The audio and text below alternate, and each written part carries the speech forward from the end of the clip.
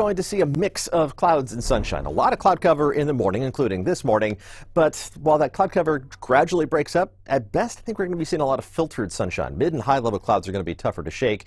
There's the possibility of a couple of sprinkles here and there, but notice the question mark after that statement. It is far from a certainty that even a drop or two on the windshield is going to occur. Temperatures are going to be a little bit warmer today. Despite the clouds, southerly winds are going to bring a warmer air mass towards us, but then we cool off again tomorrow. A slow return to normal June temperatures by the middle of next week, something that we haven't experienced so far in the month of June, and we didn't have that much of in May either. Here's Futurecast as we head through the rest of today and into the rest of the weekend. We're going to see the passing clouds overhead. Tough to shake them entirely, but you see how the moisture is kind of avoiding us. Best chance is going to be over Southern California, over the Sierra every afternoon, but if those showers and pop-up thunderstorms try to break away and move towards us from east to west, they're going to fall apart as they try to move in. It's not necessarily a 0% rain chance, but it's pretty close. 10 to 20% today, tomorrow, and into Monday. It means we can't rule it out, but it is not likely. You're not going to see any raindrop icons on the 7-day forecast.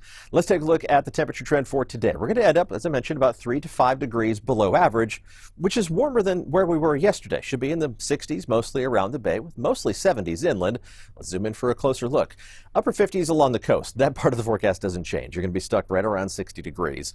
A mix of upper 60s and low 70s down the peninsula and around the south end of the bay, with mostly mid-70s in the Santa Clara Valley, up to 74 in San Jose.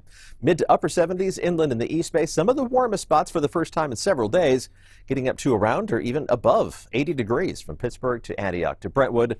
That's the exception. Most of our temperatures are going to be in the 70s inland, 60s near the water, 63 in San Francisco with 66 for Oakland. Temperatures in the North Bay reaching up into the low 70s on a widespread basis until you go farther north, farther inland.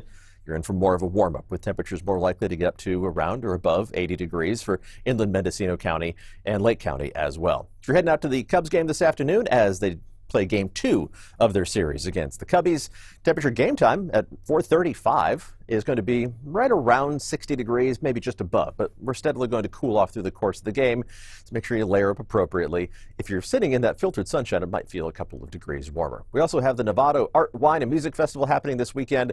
Sunday, the cooler half of the weekend for the entire Bay Area. The temperature drop is going to be most noticeable for those inland parts of the Bay Area.